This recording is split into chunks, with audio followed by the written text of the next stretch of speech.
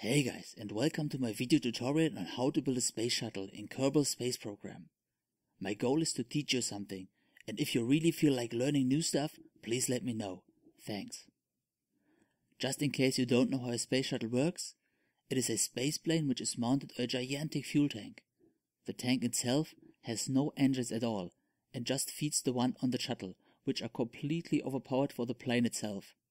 The reason for that is to reuse the expensive engines. My plan now is to build the shuttle entirely in the hangar, to then save it as a sub-assembly and mount it on the fuel tank in the VAB. Okay, I hope you're ready, let's go. I begin the plane using a strut, to have a small sized mounting point which doesn't interfere with my design. You can pretty much build whatever you like on top of it.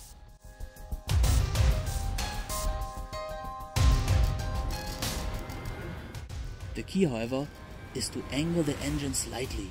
You can achieve that by mounting them on a strut, as seen in the video.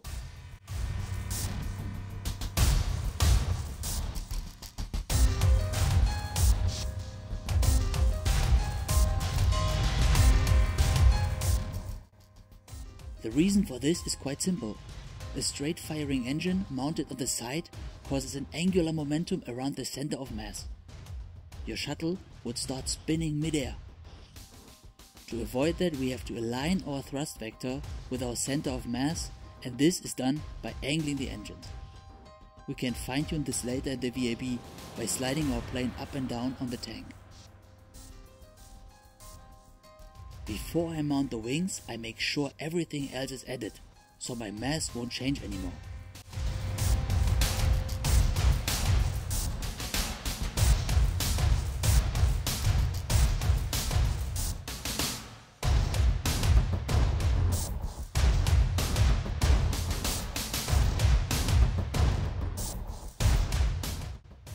I add the payload, which is a small and important satellite for our daily communication.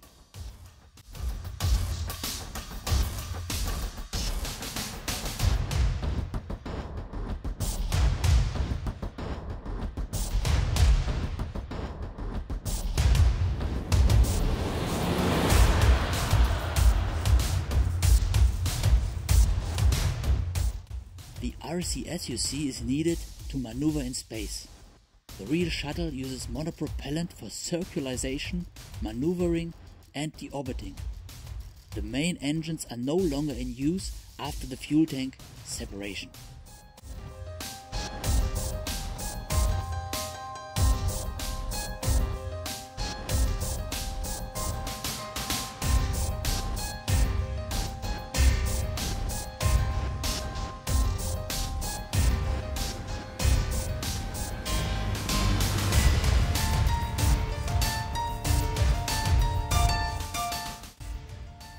Don't forget the wheels.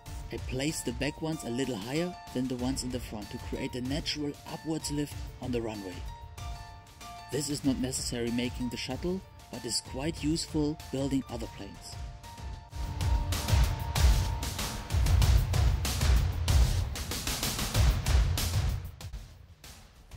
Okay, time for our first test. We have to make sure this thing can glide and land to the runway. Yes, the shuttle is a pure glider. And here we go, take off.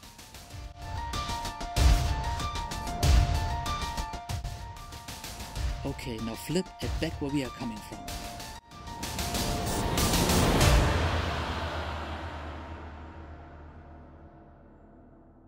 Yep, I think that's it. A buttery smooth landing.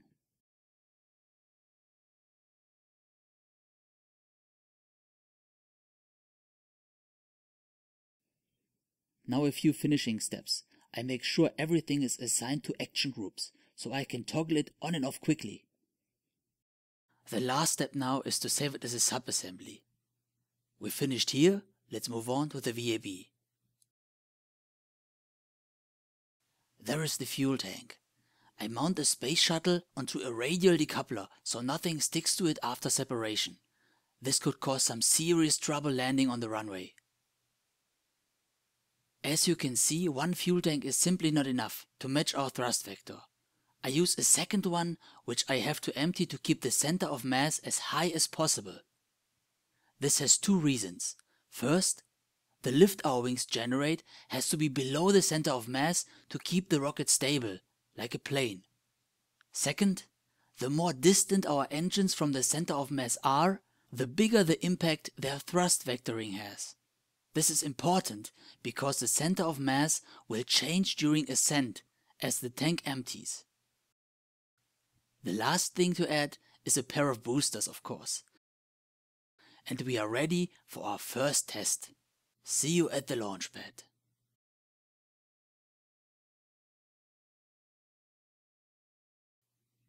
Now fasten your seatbelts, guys. 3, 2, 1 and lift off. Now look at that, it flies upwards. This is exactly what I was expecting, of course. Before we start to cheer, however, let's wait what happens after our booster separation. I feel we are not yet finished. And oh, it worked, of course. We can now focus on turning our space shuttle slowly to gain more horizontal speed. Oh, wait a second. Our space shuttle is starting to rotate, but as you can already imagine, this is totally planned. Our pilot has trained that many times and can safely return to the runway. But what happened here? As I have mentioned earlier, the center of mass changes during flight. We have to counter this rotation somehow. As you might have noticed, the real space shuttle has 3 engines, while we use only 2. There is a very good reason for this. Adding a 3rd engine, we can aim its thrust below the center of mass and therefore counter the angular momentum, resulting in a perfectly aligned total thrust vector. This sounds very complicated, but is in fact very simple. I will show it to you in the VAB in just a second. And here we are. I do simply copy one of our engines and place it between the 2. I also angle it a little more so the thrust aims below our center of mass. I can tune our resulting total thrust during flight using the thrust limiter by right-clicking the engine. And that's it, guys. Our space shuttle is now ready for its true maiden flight. I hope you are as excited as I am.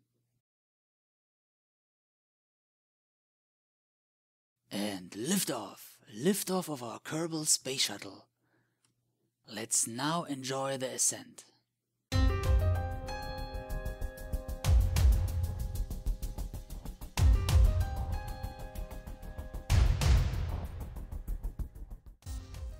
That happens if you turn your 3rd engine off instead of limiting the thrust.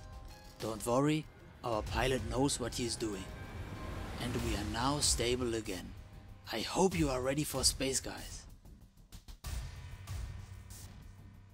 We rotate the shuttle before fuel tank separation to make sure its suborbital trajectory will not cross ours while we are coasting to our apoapsis, where we will circularize our orbit.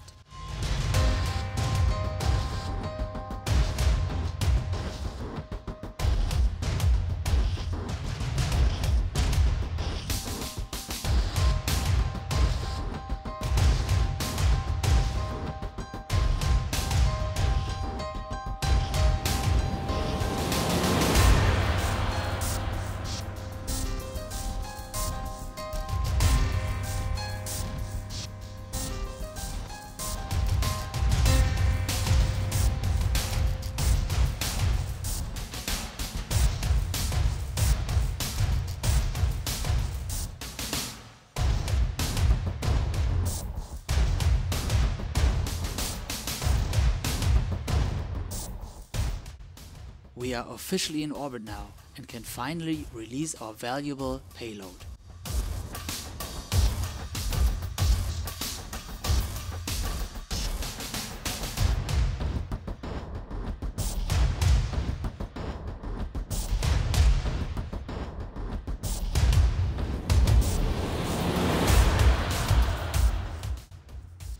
The last thing on our checklist now is to deorbit and land at KSC again.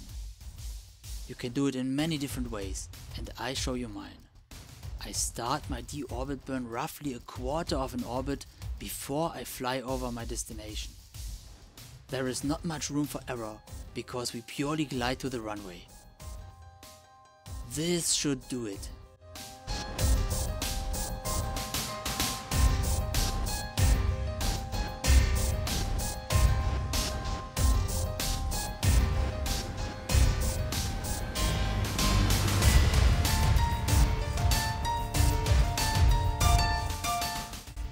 We come in a little too far to the south, and we can try steering during re-entry.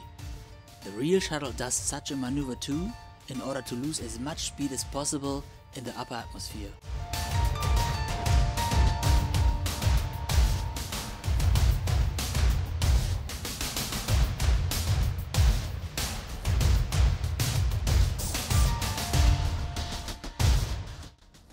This looks not too bad, guys. I think we will do it.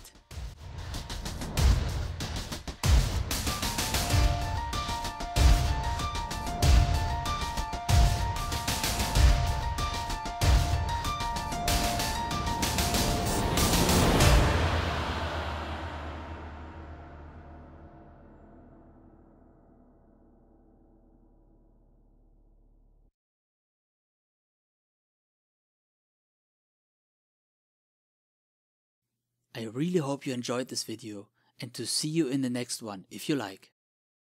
Auf Wiedersehen and thank you for watching.